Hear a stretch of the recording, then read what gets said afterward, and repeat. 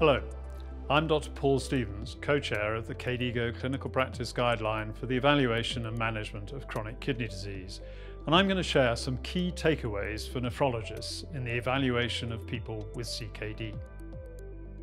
So let's just remind ourselves of the definition of chronic kidney disease first. CKD is defined as abnormalities of kidney structure or function present for more than 3 months, with implications for health. And what is frequently underappreciated is that the definition includes many different markers of kidney damage, not just decreased GFR and increased ACR. And it's also crucial that the cause of chronic kidney disease should be actively sought. CKD is classified according to cause, GFR and ACR, or the CGA classification, and that's to establish severity and guide the type and timing of interventions. It's also important to establish chronicity and to distinguish between acute kidney disease and chronic kidney disease. And the rationale for defining chronicity is to differentiate chronic kidney disease from acute kidney diseases, including acute kidney injury, which may require different guidance related to timelines for initiation of treatments, different interventions, and have different etiologies and outcomes. And also, by establishing chronicity, you may either find that the person you're evaluating doesn't yet present with chronic kidney disease, but they remain at risk, and you'll need to assess the timing of retesting in the future. Or you'll find the person meets the criteria for chronic kidney disease, and then you'll need to more accurately evaluate GFR. To stage the severity of chronic kidney disease, you'll need to establish the underlying cause, and you'll need to estimate the risk of progression and initiate treatment. We always need to be mindful that chronic kidney disease impacts people across the lifespan, and as a chronic condition, the care we give is influenced by changes in life circumstances. So I want to remind you to use an individualized approach to diagnosis, risk assessment, and management that considers age, sex, and gender. At the extremes of age, the very young and the very old, diagnostic procedures, treatment aims, treatment modalities, and decision-making differ. This can be due to differences in prognosis, in treatment options, in prioritization, and in patient preferences and choice. So we really want to keep these special considerations in mind and truly understand the people we're evaluating. So what about diagnosis of chronic kidney disease in adults 65 and older? We know that there's an age-related decline in GFR of around 0.6 to 0.8 mils per minute per year, depending on which study you look at.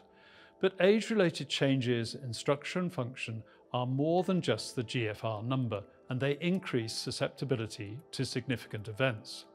And it's therefore no surprise that epidemiological population data support retaining the threshold GFR of 60 mils per minute for diagnosis of CKD.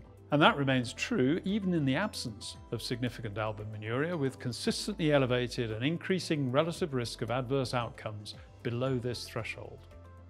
We do have the ability to improve the accuracy of our GFR assessment. The 2024 guideline states that greater accuracy can be gained by estimating GFR from a combination of creatinine and cystatin C. That not only improves the accuracy of the estimate, but critically also strengthens risk relationships and mitigates the influence of non-GFR determinants of these biomarkers. We also make the point that GFR should be measured where more accurate ascertainment of GFR will impact treatment decisions. We want accurate and reliable evaluations, so we have to understand the variability of GFR and urinary albumin and the value and limitations of the methodology of assessment when determining whether a change is a true change. Do you as nephrologists know what assays your laboratory uses for serum creatinine and urine albumin and what the analytical variation is?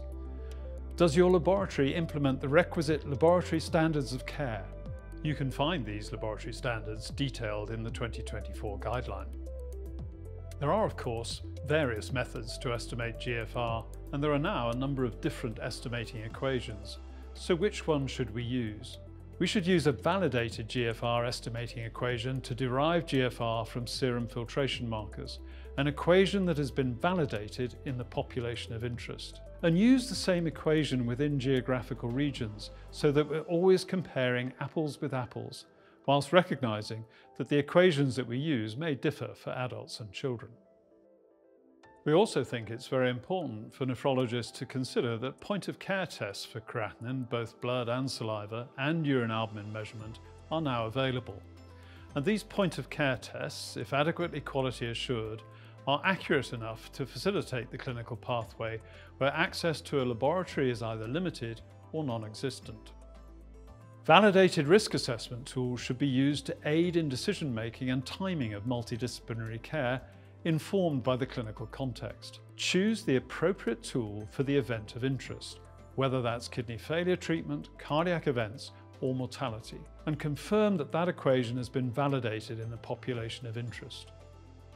We encourage nephrologists, in partnership with patients, to tailor the timing of follow-up and reassessment by using validated risk prediction tools and clinical evaluation. And this approach, together with patient and carer education, may inform better selection of targets of care, and this will in turn better support people and families living with chronic kidney disease. This approach is part of longitudinal care. And that concludes our top 10 takeaways. Thank you for watching, and on behalf of everyone involved in creating this guideline, I want to say that we're all very proud of the work that we've done, and we hope it will meaningfully support both clinicians and the people we care for around the world. The full clinical practice guideline can be accessed online at www.kdigo.org.